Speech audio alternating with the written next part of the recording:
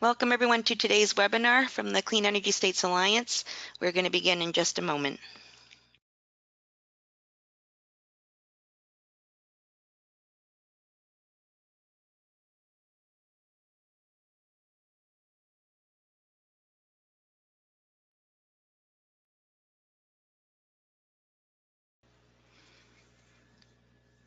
Hello everyone and welcome to today's webinar. Today's webinar topic is FERC 841 compliance update, and this webinar is being presented by the Clean Energy States Alliance as part of the Energy Storage Technology Advancement Partnership, STAP. We have some excellent guest speakers with us today. Before I get started with them and our moderator, Todd Olinsky-Paul, let me just go over a few quick housekeeping slides with you. So today, all of our participants on the webinar are in listen-only mode, so you will not be able to, we will not be able to hear you. You can join the audio portion of the webinar either using the mic and speakers and VoIP on your computer, or you can choose to dial in with your telephone. If the webinar console is interfering with your ability to see the slides, there's an orange button here with a white arrow. If you click on that, it will move the webinar console off to your right. If you'd like it to come back, you can click on the orange button again, and it will also expand the console back again. Today we're going to ask that all of you submit questions that you may have using this question box. Please type in your questions as they occur to you. You can do this during the presentation. Do not wait to the end. Once you've finished typing, you can hit send, and then our moderator will be collecting your questions and we'll get through as many as he can in the last 10 or 15 minutes following today's presentations. This webinar is being recorded and it will be posted on the Clean Energy States Alliance website. We also will be emailing you a notice within 48 hours with a link to where the webinar recording is posted and the webinar materials are available.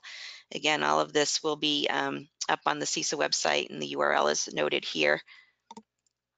With that, I'm going to pass you all off to our host and moderator today, Todd Olinsky-Paul.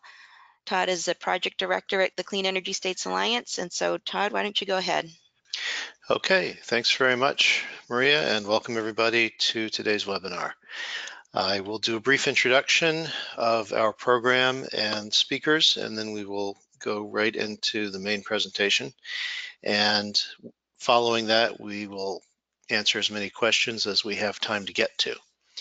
So for those who may not be familiar, Clean Energy States Alliance is a nonprofit. We're located in Vermont.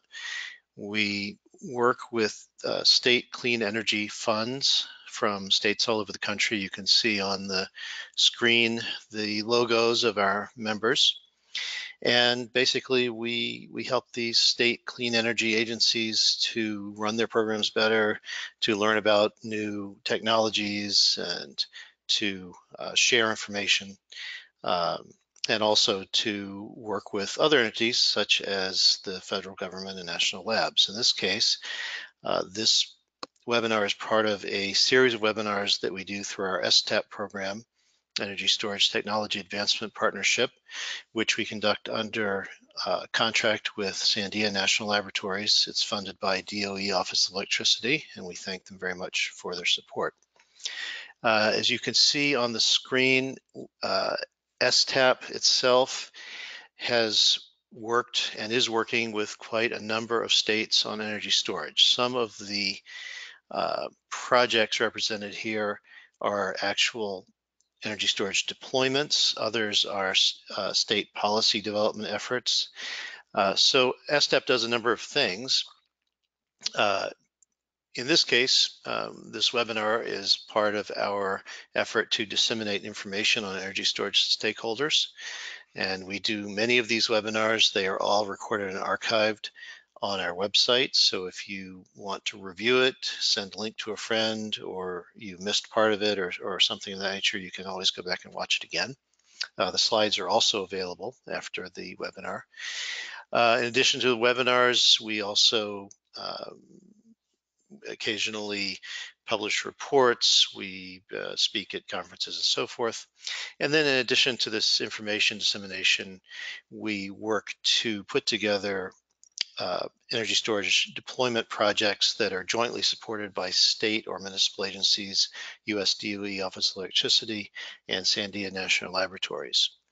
We also support state energy storage policy and program development and regulatory development, and that's mostly what we do. So if you could advance the slide, please, Maria, I will introduce our speakers for today. Not in order in which they appear. We will first hear from Jason Burwen, who is Vice President of Policy at the Energy Storage Association. He leads the ESA's U.S. storage industry federal RTO and state policy engagement and has done so since 2015. Previously, he was the Associate Director for Energy Innovation at the Bipartisan Policy Center, where he directed research and advocacy on U.S. energy R&D and tax policy. He also serves as Staff Director of the American Energy Innovation Council, as a consultant to utilities on demand response program design at FSC Group/Nexent, and as a reviewer of utility renewable energy procurement contracting for the California Public Utilities Commission. Jason holds master's degrees from the University of California, Berkeley's Energy and Resource Group and Goldman School of Public Policy, as well as a bachelor's degree from Columbia University. We will then hear from Dan Finn-Foley, the head of the energy storage team at Wood Mackenzie Power and Renewables, formerly GTM Research, where Dan focuses on front-of-the-meter energy storage applications.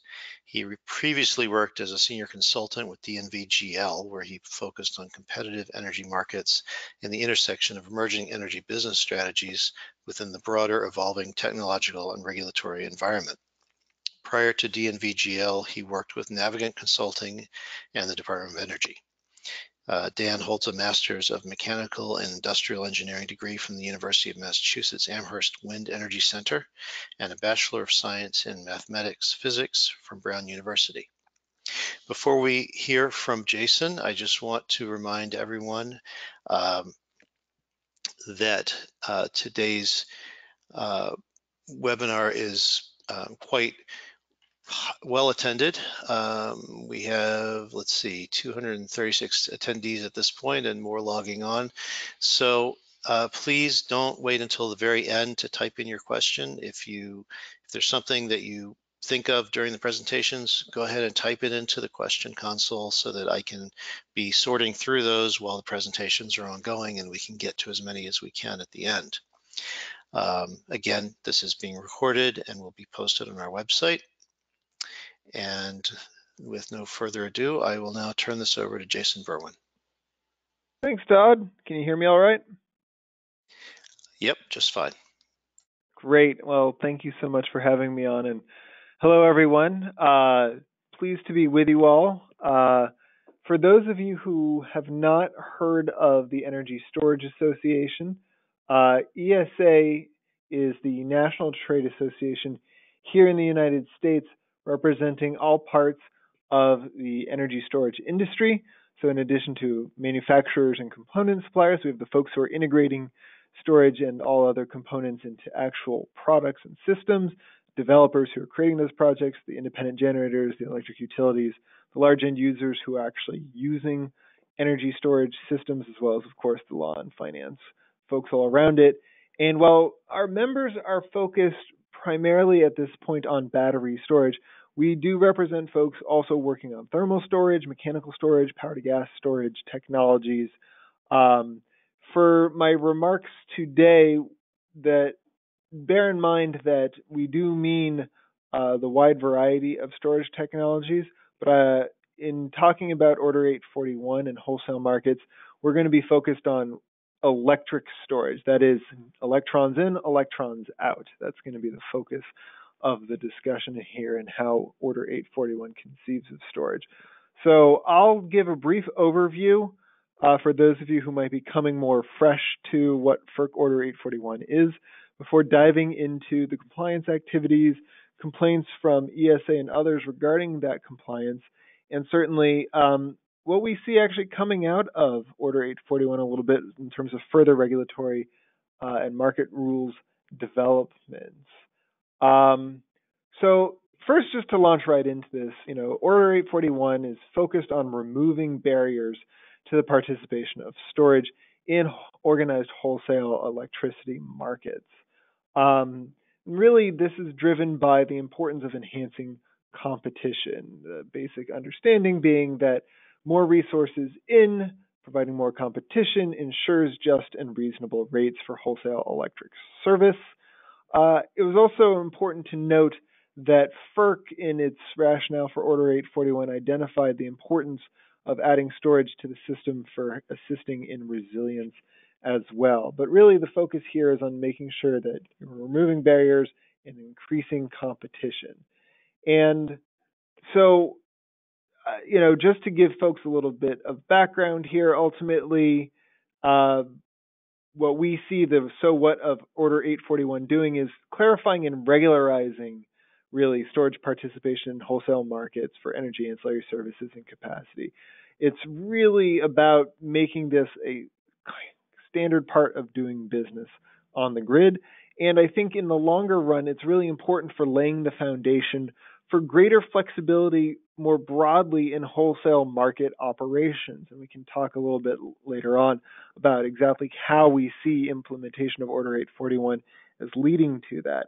In terms of a status check, just in terms of where things are right now, FERC Order 841 compliance activities are underway. There are complaints by ESA and other parties that are pending adjudication at the Federal Energy Regulatory Commission.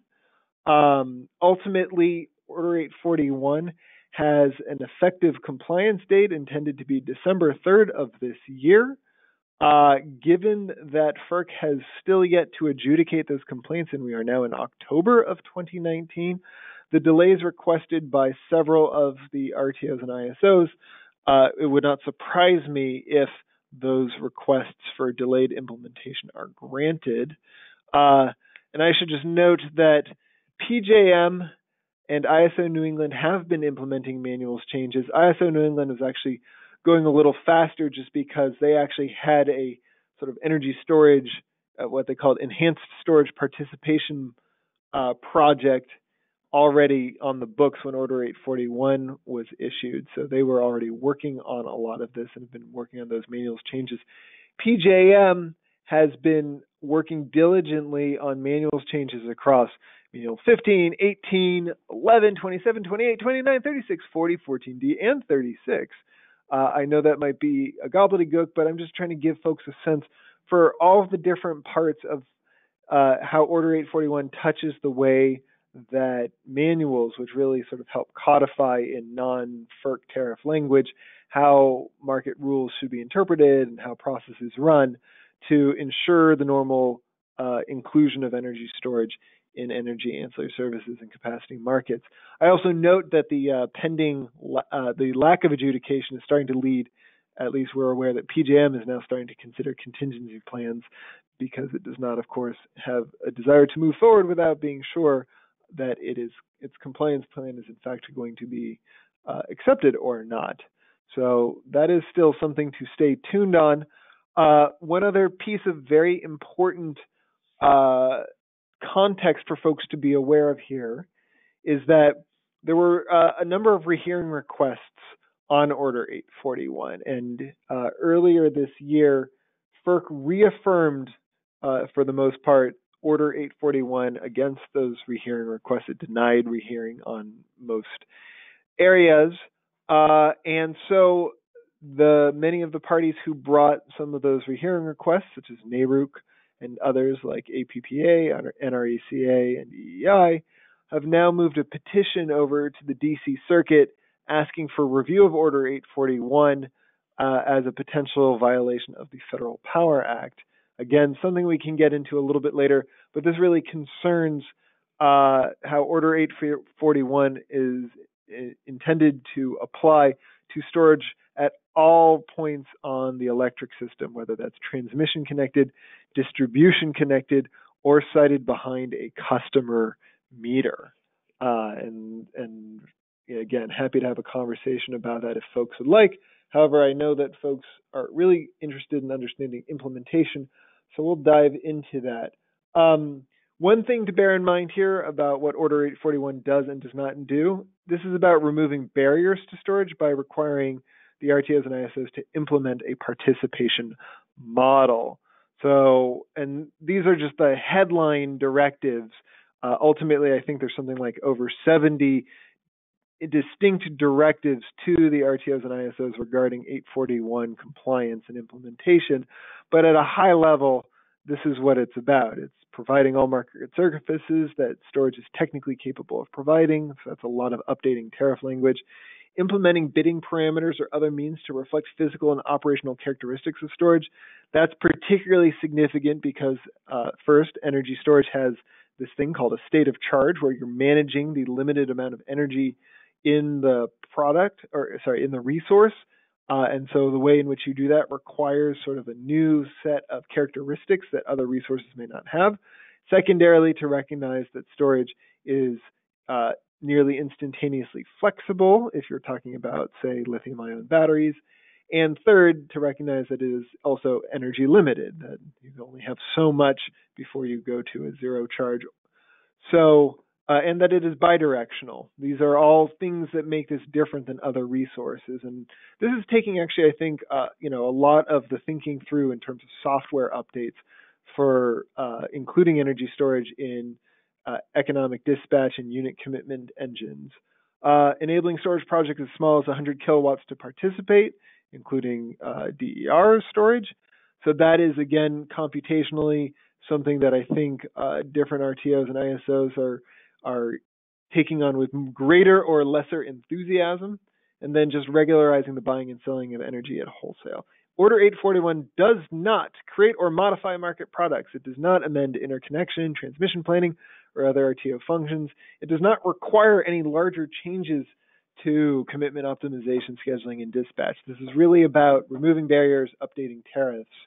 And I think that what I have found coming out of these conversations on compliance and implementation is that certainly we see conversations spinning up on a number of these subjects, but even though they are spinning up on them, Order 841 does not require any action on them. Okay, moving on to the actual compliance plans themselves.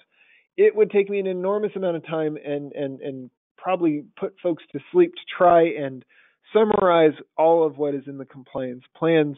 I think it's actually more interesting to note what are the issues that are being brought up as potentially of controversy in the various compliance plans of the RTOs and ISOs on Order 841.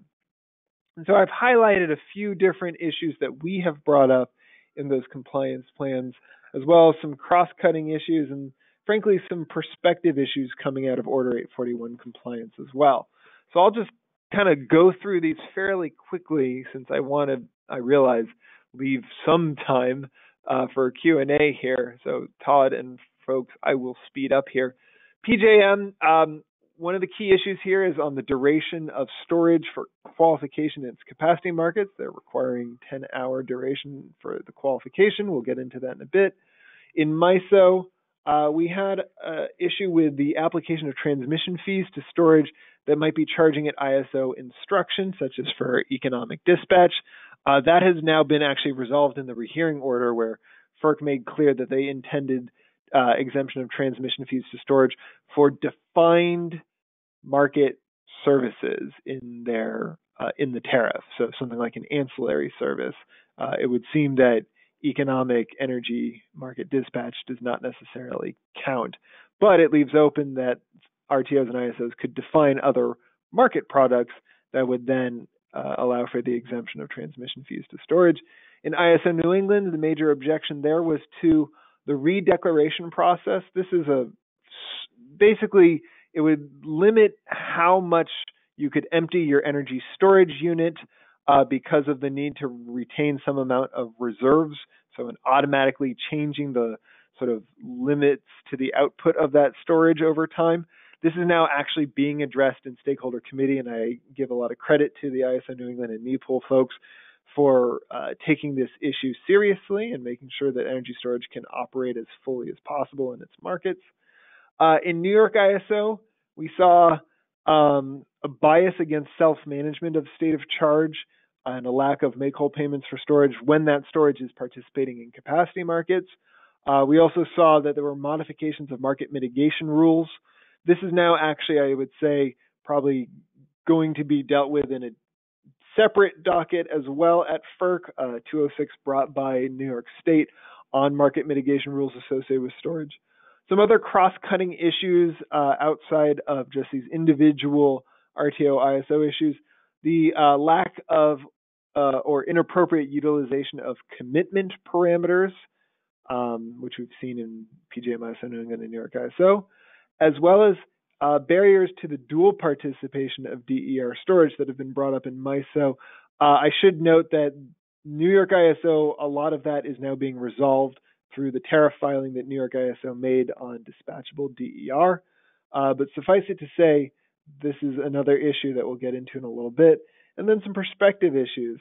Lack of clarity for how these rules apply to hybrid storage plus generation resources. So the Order 841 is focused on storage by itself, but we are seeing more and more resources of energy storage paired with, say, solar or wind or other generation resources at the same point of interconnection as an integrated single unit. Similarly, market mitigation rules are unclear, and that'll be an evolving part, I imagine, of RTO market monitors functions as storage increases on these systems. Without getting too deep into each of these, I just want to touch on some of the highlight issues that I think Order 841 compliance and implementation is raising. One of these is the capacity value of storage question. As I noted, PJM proposing to qualify storage only for what it can do at 10 hours of duration. We see that as being inappropriate. That is based on a calculation of basically what a 20% penetration of storage, approximately 30 gigawatts, would require. We see that as inappropriate, and in fact commissioned our own study with Astrape Consulting, finding that 4 gigawatts of 4-hour storage and 10 gigawatts of 6-hour storage would contribute full capacity value equivalent to other resources today. We see that that finding is mirroring some of the proposed changes in New York ISO to vary capacity value by duration and incremental deployment level. And I just note for reference here that in MISO and SPP, qualification of storage's contribution to resource adequacy is its 4-hour duration. In ISO New England, it's a 2-hour test, and they have a performance market there. And I think one of the issues here we're worried about is that if FERC accepts PJM's approach, which they say is based, in fact, in manual language, those manuals will allow PJM to dial up or down storage participation without FERC review. So this is going to be a remaining question. This hasn't really been something that's been necessarily thrown into tariffs previously because, for the most part, the capacity value of resources has been kind of dealt with for things that have different constraints in different manuals in different ways.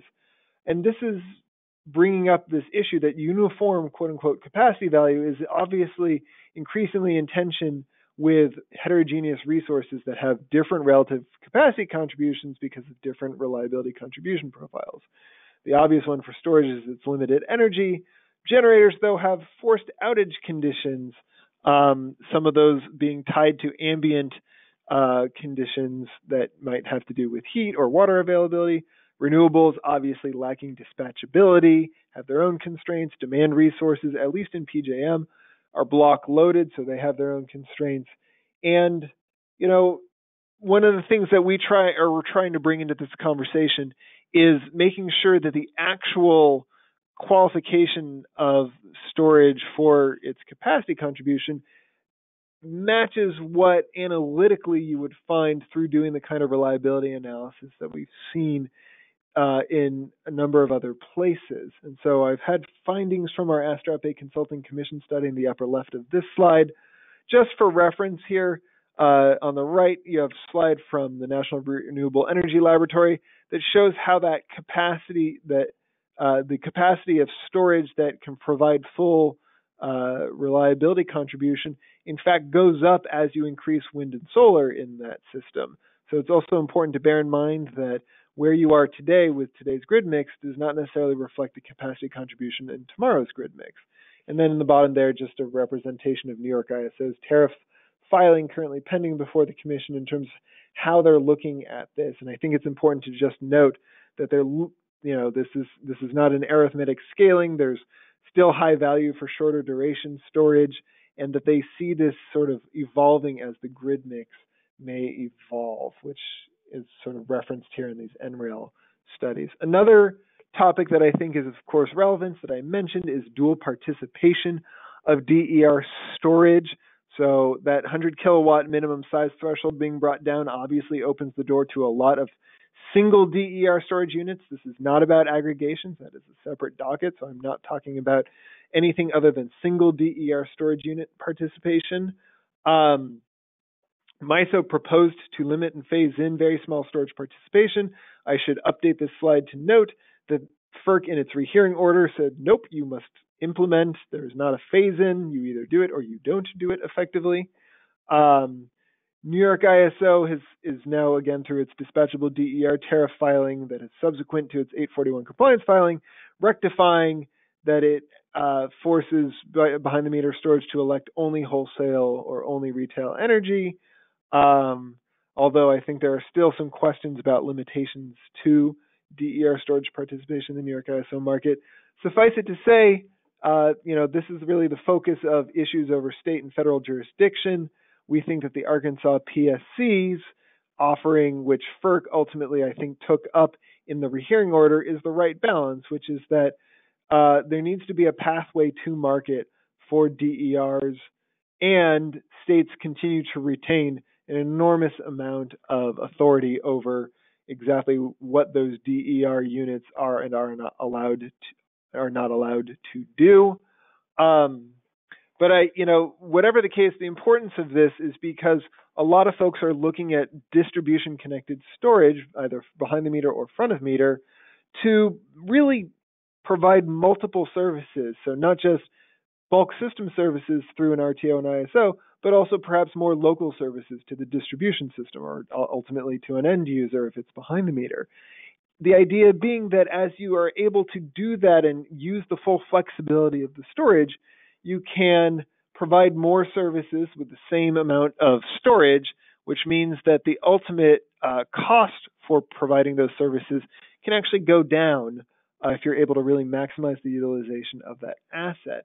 So there's a lot of work right now about enabling multiple use storage that is providing both, say, local distribution services and bulk system services in parallel or serially.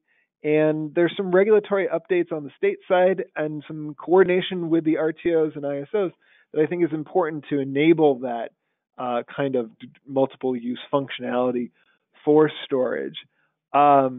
There are also real challenges here for folks who are trying to account for wholesale versus retail transactions, which Order 841 directed folks to try and do if they had a method for doing so.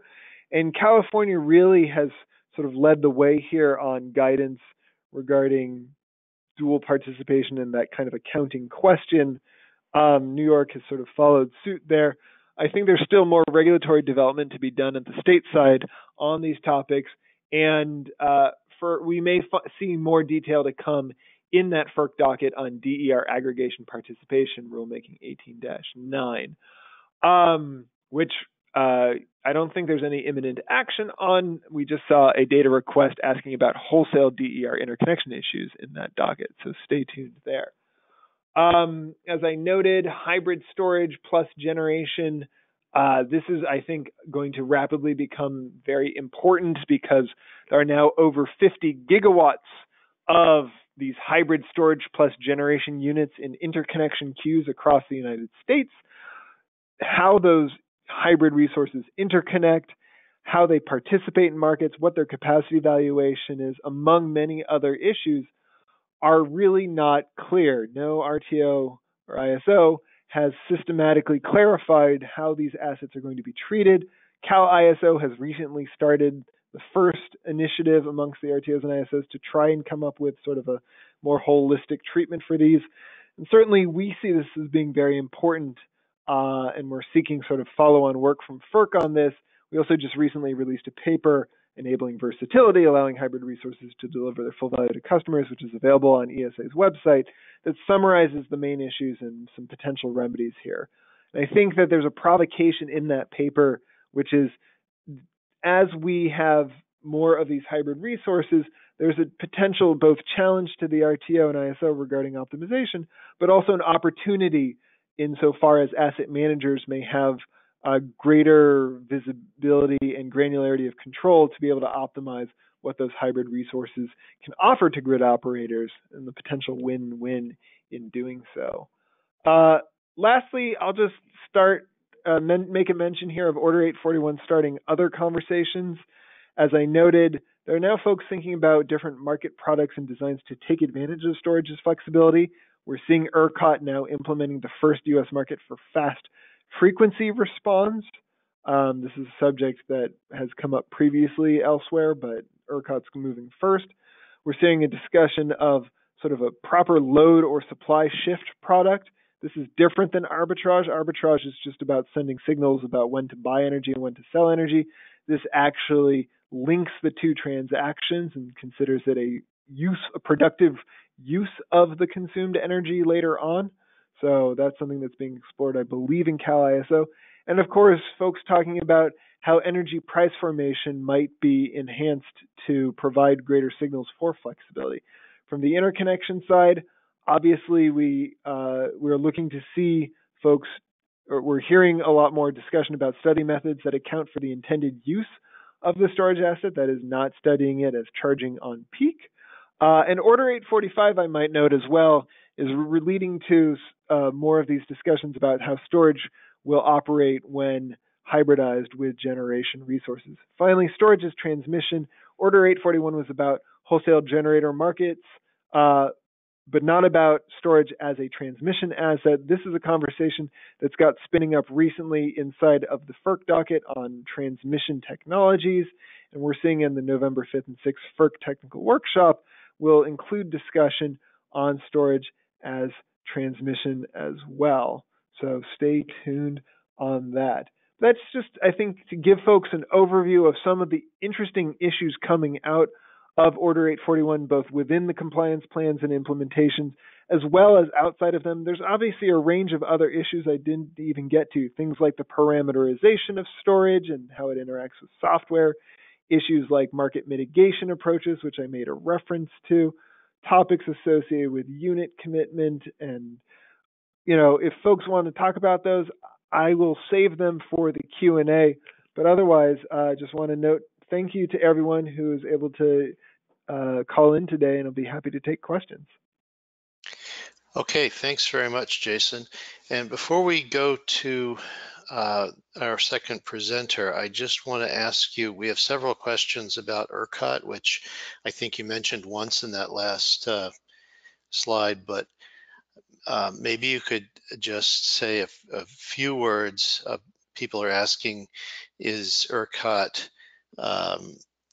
covered, responsible to FERC, and if not, and some folks are saying, Sure. that it isn't. Is it doing sort of parallel activities or responding in some way to keep up with what's going on in the FERC regulated areas? Absolutely, happy to talk to it. So ERCOT is not a FERC jurisdictional market. It is entirely within the bounds of Texas. As some of you know, it is in fact its own grid. It is neither connected to the Western Interconnect nor the Eastern Interconnect. It is its own thing. And so it does not have to follow what FERC says with respect to these Order 841. That said, after several years of, I would say, no work or interest on storage, over the last 6 months, we've seen a sudden, quite strong uptick in interest at ERCOT on energy storage issues. I think folks there want to learn from Order 841, Order 845, and other actions different RTOs and ISOs have taken. And so actually coming out of an April workshop, there's now 7 different issues that are being assigned to different subcommittees at ERCOT on updating rules for energy storage. And they're also now convening a battery energy storage task force, which has just been stood up, with its first meeting coming on October 18th. So I think for those of you who are ERCOT watchers, this is going to be the sort of quote-unquote 841 of Texas is coming. Great, thank you for that. We're going to now go on to Dan Finn-Foley and his presentation, and then we will get back to as many questions as we possibly can. Dan? Thank you so much, Todd. Thank you to Clean Energy States Alliance. It's great to be here. Love being on a webinar with Jason because I just get to learn for the first half of it. Unfortunately, now in the second half, I have to follow that incredibly informative presentation and try to, I guess my challenge as a moderator, as a presenter, is to say, as Jason said, as few times as possible. So my over-under on that is around 10. Somebody keep me honest and keep track. As Jason did a great job going through all of the details of FERC 841, next steps, things like that, I thought I'd come here and, do a little bit of the harmony for that, which is what is the industry's impression of this? What does this mean for the energy storage industry? And what is going to be the potential fallout, good and ill, from FERC Order 841? So with that, I'll dive in and sort of get an impression of what the industry is looking like. Again, my name is Dan Finn-Foley from Wood Mackenzie Power and Renewables. Quick introductory slide on us here. I'll just pass through this really quickly. We're an energy consultancy group. My team lives within, the energy storage team lives within the power and renewables sphere, but we have a great opportunity to sort of intersect with all these other areas, which of course you're going to see coming up in the slides ahead. What the industry is looking at now is basically the entire U.S. The energy storage market is truly a national market. We have all of the ISOs that are now going to be FERC 841 compliant, we hope, and that will open up a lot of opportunities. There's, of course, a lot of energy storage already operating in these regions and in wholesale markets. FERC 841 in some markets didn't really start from scratch, so we had a lot of ancillary services in PJM, projects participating in other markets as well. But then even in these regulated areas, the Southeast, we have huge projects in Florida, investment in the Carolinas, out to Colorado, Nevada, Arizona, New Mexico, tons of energy storage, solar plus storage, et cetera. But FERC 841 is really a game changer for a vast, and I believe the majority of the country. A couple of the areas that I wanted to highlight, we have policies and regulations that are intersecting with FERC 841 and wholesale market participation in general in really dynamic and interesting ways. What I wanted to highlight is here in New England and Massachusetts, the new Clean Peak standard requiring that load-serving entities provide not just a percentage of their energy as renewable energy, as in the conventional renewable portfolio standard, but a growing percentage of their peak energy. There's a lot of great information from the Massachusetts DOER on this, but their analysis says that based on the current structure of it, we could be looking at 1.6 gigawatts of energy storage. We saw from the Massachusetts State of Charge report that getting a lot of the storage online has the potential to drive huge benefits to ratepayers, but the majority of those benefits came from wholesale market participation, driving those costs down. So actually participating in that is a key segment of this Clean Peak standard that they're building towards. On the other side of the country, in, say, California, you have the duck curve everybody has heard of, resource adequacy concerns. I believe in Southern California, they're looking at 2.6 gigawatts of need over the next couple of years. Large portion of that will be energy storage as well. But again, a lot of participation already in California market for energy ancillary services. We see, that market's being driven by a lot of solar penetration, wind penetration, and MISO and SPP is going to be going up. Texas as well. That's going to be creating effects in the wholesale markets in those regions. From there, we have signs of actual aggregation. DER aggregation, Sunrun in ISO New England's wholesale market. Really exciting. And then I'd say New York ISO is one of those key bellwether state markets to look at. They have a lot of incentives that require energy storage participation in wholesale markets. By driving these things with these kinds of incentives, Massachusetts as well, California, you could really start seeing what are the opportunities for energy storage to actually participate and drive these markets. As costs decline across the rest of the U.S., you're going to be seeing what you saw in, say, New York or Massachusetts, maybe Hawaii, California, expanding across the other regions. One last note I wanted to mention is what about Texas? But as Jason mentioned, that's number one at least, this is its own unique place. But we're also seeing here, even without FERC 841 compliance, there's tons of interest in Texas from developers. Solar plus storage, standalone storage, looking at entering the wholesale markets there. Even though it's a bit of a clumsy method of doing so, the economics make sense, and that's what's driving things right now.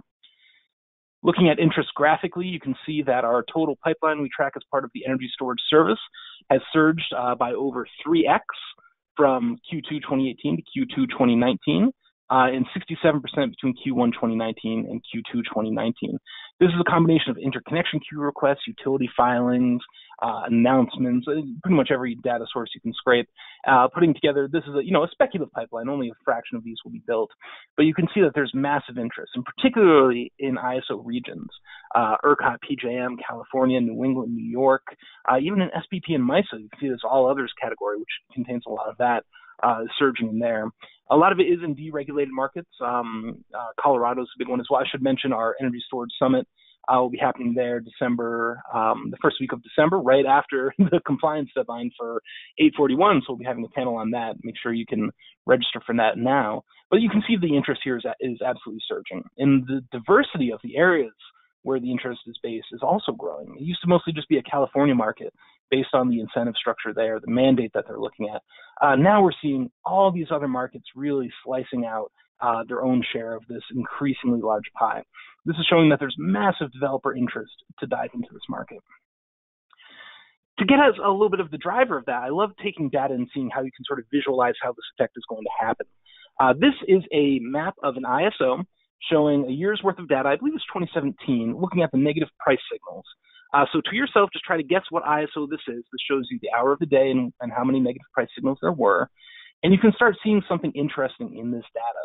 This is, in fact, California ISO. Across the various zones, we saw negative price signals spike during midday when you have lots of solar production. We are seeing increased renewable penetration in these markets. We see the fingerprints of that in this wholesale market data, which I just find super exciting. This is only going to increase as we get more renewables on the grid. And now we have 100% cleaner renewable energy goals in state markets across the U.S., even as the federal government sort of lags behind on these kinds of goals. The states are taking up the mantle. So you're going to be seeing more of these effects within wholesale markets. If you guessed CAISO, you're not eliminated, you're not out of the woods yet. Here's a second ISO showing negative price signals, obviously a very different pattern here. Make a quick note of where you think this is. And I want to get through lots of time, so I'm not going to give you that long. Southwest Power Pool, completely different signal pattern here, right? Very few negative price signals during the day. Remember, CAISO had this big spike during the solar period when solar power is high. In SPP, we have when demand is low and wind energy output is high during the evening hours. That means that we have negative price signals driven by wind energy. These patterns are going to be great. I mean, energy storage loves seeing negative price signals, but as we get more and more renewables onto this grid, this opportunity is only going to grow. I think that's what a lot of the developers you see in the interconnection queue requests looking at Texas are looking at right now. What does this mean for the market? We saw that pipeline. Here's how that translates into our actual forecast over the next 5 years for megawatts of energy storage in the U.S. We're going to be seeing a pretty significant jump in 2020, but then in 2021, we're going to see a massive jump up. This is due to a lot of projects that are being procured through utilities, through master procurements, California, Hawaii, other regions as well. Stays steady for a little bit and then jumps again. A big chunk of this is going to be driven by economics in wholesale markets. There's a lot of uncertainty. How are arbitrage price spreads going to compare? Will energy frequency regulation markets get saturated as they did in PJM? It's a small opportunity. What will happen to capacity market prices? But we already see massive amounts of speculation and projects going in the ground to drive out these deployments moving forward. So it is going to be a significant market.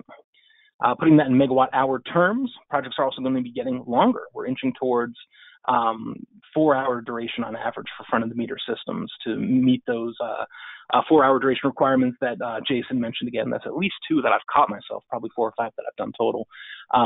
We're going to see a lot of those projects meeting the expectations set out by the ISOs in response to FERC Order 841, providing massive amounts of load shifting and renewables shifting in these markets. So expect the projects to get a little bit longer duration as well. I wanted to call out the standalone storage ITC just because there's a really big opportunity in these wholesale markets. Jason mentioned the problem of not dual participation, but hybrid participation. in these markets. Being able to install a standalone system may be a little bit easier. And if we have the standalone storage ITC, we actually see a 16% increase in the megawatts that we would see deployed. Some of it through, direct procurements or things like that, but a lot of it in these wholesale markets, building a quick battery energy storage system, taking advantage of some arbitrage and capacity opportunities while potentially doing some other things with the battery as well. And then finally, of course, everybody wants to see what it is in dollar value. So what we see moving forward is that we're going to hit the $5 billion mark in the U.S. market by 2024. I haven't shown you just the front of the meter portion here, the behind the meter as well, because this really is, as Jason mentioned, going to be a boon for the front of the meter and the behind the meter spaces, whether it's through aggregation or 100 kilowatt plus systems directly participating in these markets. This is going to open up or clarify and codify a tremendous amount of value for the energy storage market. So with that, I will pause there. Happy to answer lots of questions, and there's lots more information about this as part of our energy storage service and, of course, our energy storage monitor. Happy to discuss that with anyone else on the call who's interested as well. Thank you. Okay, great. Thanks to both of you, and thanks for leaving plenty of time for questions. I'll start with a very simple one. What is self-management of state of charge, and what's the importance of it? Sure. Thanks, Todd. Yeah, no. So as I noted, one of the directives of Order 841 has to concern state of charge management. This is the idea that as an energy storage unit, you only have so much energy in your resource, and you have to manage that limited energy in very sophisticated ways to maximize the value of it. So a state of charge might be 100%, which generally means full charge, and 0% means no charge, and somewhere in between. And the thing that asset managers really seek is, as much as possible, to have the operational latitude to make decisions about how that state of charge is managed over time. And so that idea that you as the asset manager would make those decisions would be self-management of state of charge. And the Order 841 gives folks generally that sort of right to manage their own state of charge. Now, that doesn't mean that you don't necessarily desire to have different ways in which state of charge of your asset can be automatically managed. So, for example, with very high speed, services like, say, frequency regulation, you don't want to make a decision every 2 seconds about how to dispatch the asset. You would have it, for example, potentially be responding to a signal. But even then, there's an option between, for example, turning over sort of management of the state of charge to the unit versus creating boundaries in your software that manages the asset for example, how low or how high in your state of charge you're going to go. That's important for a couple of reasons. As I mentioned, it's about a maximization decision in terms of how to charge and discharge to maximize the value of the unit in not just this interval, but in future intervals, since you're always looking ahead. And then secondarily, to manage the health of your storage unit. There are reasons why you might want to avoid getting very low or very high state of charge, since that can have certain degradation issues for energy storage units. So, Todd, does that get at your question? Yeah, I think so. So I'm gonna thank you. I'm gonna go ahead to the next question. Actually, several questions are asking for information regarding aggregated behind the meter storage or aggregated distributed storage, as we're starting to see in New England in particular. There's a lot of interest in aggregating small distributed storage, often residential, and we've seen even Sunrun sell aggregated storage into the capacity market. We're seeing utilities start to assemble virtual peakers, which are composed of many aggregated customer-sited batteries. Can you speak to how that plays? Well, first, any sort of observations about that. And then how is that playing in the markets, in the ISO markets? Is that just basically demand response, or does it have the potential to play in other markets within the ISOs and RTOs? Sure. No, it's a great question. And, I think the development of these kind of VPP models is really exciting. Certainly, there's a lot of companies out there, many of them ESA members, who are working tirelessly to prove out this business model that you can have a bunch of distributed storage resources that can act as sort of a cohesive whole. Without getting into the technical details of that, I will note that, we have two sort of major instances of this in ISO markets. The first, as you referenced, Sunrun had a 20 megawatt residential solar plus storage aggregation clear the forward capacity market in ISO New England. And then in Cal ISO, you've seen aggregations of, again, behind the meter energy storage operating in, I believe, generally in energy markets there, but providing oftentimes relief from peak periods of stress and demand on the electric system. And the important thing to understand here is that these assets are participating, as you hinted at, as demand response resources, right? So in ISO New England, they're participating as passive demand resources. In Cal ISO, they're participating as proxy demand resources. So that means these storage units are load modifying for providing that service. Well, and that's happening in part because the market participation of demand response resources has kind of been trodden for, well over, the last decade. And so that is the more immediate market participation opportunity for folks who are trying to aggregate these assets. There's nothing that prohibits you from modifying load in this kind of aggregated way. We've had aggregators of demand response for many years.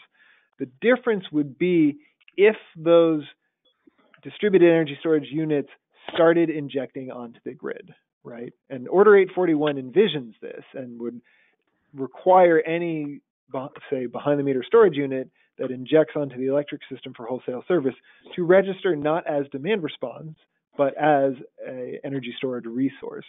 Under that model, we haven't seen anyone develop yet any sort of energy storage assets that I'm familiar with, and let alone the aggregation question, which I think is very different once you're sending electrons onto the system. This is obviously part of the pending rulemaking at FERC on DER aggregations, and each of the RTOs and ISOs is taking this on differently, where you're seeing New York ISO and I think Cal ISO probably being most proactive insofar as those single state ISOs are also pursuing models where you're going to have more sort of integration between distributed resources and bulk system services.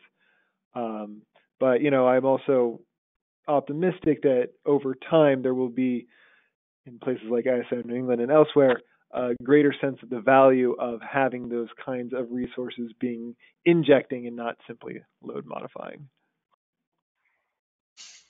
Okay, thank you. And Dan, feel free to jump in if you have additional comments or observations. Yeah, as Jason said, no, it really is. The industry wants this sort of direct participation. The demand response load modifying system works, and you can get the economics going. But I think that there is this door opening when you can actually have an aggregated group of systems directly participating, recognized for what they are, instead of just this mysterious behind-the-scenes load-modifying entity. I think that getting that aggregation is a pretty clear next step for the behind-the-meter industry.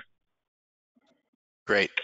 Okay, we have somebody who's asking about capacity rights for residential solar and storage systems, particularly where the storage is being charged by the PV. And I know this has come up. There was a docket in Massachusetts. I believe there's a docket in California, maybe in New York. Capacity rights for the storage, which is, I think, starting to be looked at differently than capacity rights for the solar, especially where you have a net metering system. The solar is often kind of defaults, the capacity right defaults to the utility, not necessarily so the storage. Can you speak to that issue? Yeah, sure. And I think Massachusetts DPU had a twin set of rulings on precisely this issue, which is what directly led to, I think, that 20 megawatt solar storage aggregation bidding and clearing the capacity market, which was that Massachusetts DPU clarified that the capacity rights for that storage, basically the asset owner could effectively, I believe, buy out the distribution utility with respect to those capacity rights. For solar, right, the capacity rights were inherent, were meant to adhere with the distribution utility, and frankly, it wasn't that big of a deal because the value of solar assets is their energy, not necessarily their capacity, since they're non-dispatchable assets.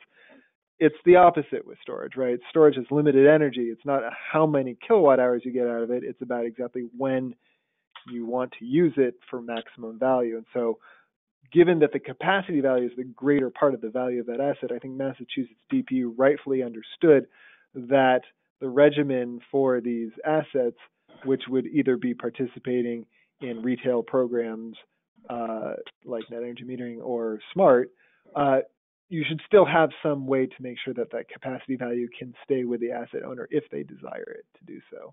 I believe that's the framework that's in place there. But you know, this is a question that I think you're going to see each state kind of take on. And while we think Massachusetts certainly has provided a path forward, that does not necessarily mean that that's how everyone's going to take it on. Okay, thank you. Somebody was asking about the ITC, slightly off topic, but apparently there was the questioner referring to one of the slides from Woods Mackenzie that showed ESS standalone ITC and wants to know if that's a thing or not. As I understand it, not yet, but there's a bill working its way through the Senate that would provide some kind of federal tax credit for standalone storage. Do you guys have any further information about that? Yeah, so that's based on a couple of different looks that the federal government has been looking at a standalone storage ITC. Jason, of course, can say a bit more about it. Just saying about explaining my assumptions there for that. That was a model that was examining if there were a standalone ITC, and the economics were looked at from a couple months ago. So very little chance that it will actually be affecting 2019 numbers now. If there was an ITC that was standalone, how much would it affect the storage market? And it's as far as I'm aware, I think the BEST Act actually just moved forward a little bit recently from the Senate. If Jason, I'm sure if you had your way, that thing would be passed and ready to go already. Yeah. And the key thing folks should just bear in mind here is that, you know, ITC eligibility for storage already exists if it is integrated into a solar asset, right, as per administrative guidance and private order rulings from the IRS. So that is something that I think will keep storage moving, but we are, of course, here at ESA seeking to ensure that all storage paired with whatever it wants to be paired with, and all storage technologies are eligible on their own stand. So that's the bicameral, bipartisan legislation that we are promoting this year in the House and in the Senate. That's a good note as well, because it's the analysis states that it's only about 16%, which may seem a little bit low, but that's just because so much of what we're going to see deployed over the next 5 years is already solar paired and thus eligible for the ITC already. Okay, great. So here's a backup and put things in context or put things in perspective type of question. In your view, how important is 841 to the overall future of storage, given that much storage activity is going on outside of ISO/RTO jurisdiction? and that significant ISO RTO acceptance of storage was already occurring without regard to 841. And I'll just add, taking into account the many state policy initiatives around storage, procurement goal targets and mandates around storage, the dropping storage pricing, sort of expansion of the markets even before 841. What's where does 841 fit in terms of moving the needle? And are storage providers suddenly getting access to new markets because of it, or are we still waiting to find out? Yeah, Todd, go ahead, Jason. No, Dan, I talk too much. You go ahead. Never, Jason, promise. It really is, you bring up a lot of good points. To me, the era of storage is already emerging. FERC 841 is just accelerating it. The cost declines for particularly lithium-ion systems, and then as we look into the next generation of energy storage, no matter what it may be, as well as all these energy storage mandates, 100% renewable targets, all of these things are having domino effects through every element of the energy supply chain, whether it's a residential customer deciding to build a battery, utility looking at their integrated resource planning over the next 20 years, or even just an RFP over the next 2 years. This is something that is, the price declines and costs are really driving this market. What FERC 841 is doing is making sure that all those markets are being nudged in the same direction, reducing complexity, ensuring eligibility. These are all things that are, going to be catalysts into this already ongoing reaction. I would say that it's going to accelerate it. And when you're this early in a market, in a developing market, you saw the slides I showed showing limited deployments last year, this year, but then scaling up so quickly. A small nudge in this direction builds out expertise in the market, builds out scale, helps familiarize players with this technology, and that can have real significant effects as we start looking at the storage market ramping up exponentially. So I would say that it's not going to make or break the market, but it is going to be a very large factor in how quickly the market scales up. And from my standpoint, I'll just add it's a necessary, even if not sufficient, condition for development in the markets. We're not going to be able to finance and get much in the way of storage assets into these markets without clarity on rules. Folks want to make sure they understand actually what they're going to be able to do. And that was a key part of 841 for the business and investment community, is making clear this is how your storage assets can participate. Now, I do think, and to take the questioner's direction, a lot of the action has been outside of organized wholesale markets. And the question is, why is that the case? And it's not necessarily just in places like, say, New York or California that have, exciting state public policies. You've seen this happen in places like Arizona, Nevada, Hawaii, other places. And the question you should all be thinking about is, why is that happening? The answer, in many respects, is because you have the access to a long-term contract for your capacity in a way that does not necessarily exist presently in the RTO and ISO markets. And that's really critical because storage assets are more or less fixed cost assets. That is to say, they do not have much in the way of variable costs. And so most of the money comes up front, and then you are amortizing the benefits over the lifetime of the asset.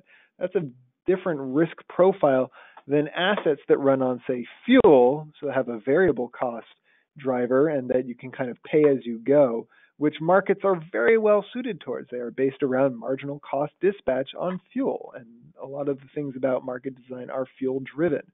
And so I think that is really going to be a key differentiator. We are seeing folks on the RTO and ISO market side obviously thinking more creatively about market design and trying to move away from systems that are biased towards fuel-based resources and accommodating sort of the constraints and characteristics of fuel-based resources. Obviously, this discussion of capacity markets and capacity value is, I think, very front and center in my mind when it comes to that discussion. But you know, a lot of the work that's driving storage now is really sort of long-term planning, like integrated resource planning that you're seeing in more of these vertically integrated markets. And that's going to, I'd say, at least in the near term, still drive a lot more of the storage that we're going to see because of that contracting capability, because of the nature of needing to identify the need and therefore be able to just get regulatory approval to contract for it. Actually, one thing I should note, Todd, if it's all right, is that ESA is in fact holding seminars on including storage in integrated resource planning and other long-term utility planning. Both in November and December, we have dates in Atlanta and Minnesota to help guide folks through how to add storage into long-term planning. So please be in touch if that's of interest. Okay, great. And we're going to have to make that the last question because we are out of time. We've gone a little over. So I'm going to thank our presenters and turn this over to Maria, who will tell you how to access the webinar archive, and will also tell you about an upcoming webinar of interest. Thank you very much. Yes, thanks again to our guest speakers and to all our participants on the webinar today. You can see on your screen there's an upcoming webinar that we're hosting on October 10th, replacing power plants with low-income residential solar and storage. There's a link here that will provide you access to the registration page for that webinar and also the webinar page for this webinar. Within 48 hours, I'll be pulling together an email for all of our participants today that will link you to the webinar recording and the webinar materials, so be on the lookout for that. And we hope you enjoyed today's event, and we look forward to having your participation in our next webinar. Have a great day, everyone, and thanks again to Jason Burwen and to Dan Finn-Foley. Have a great day.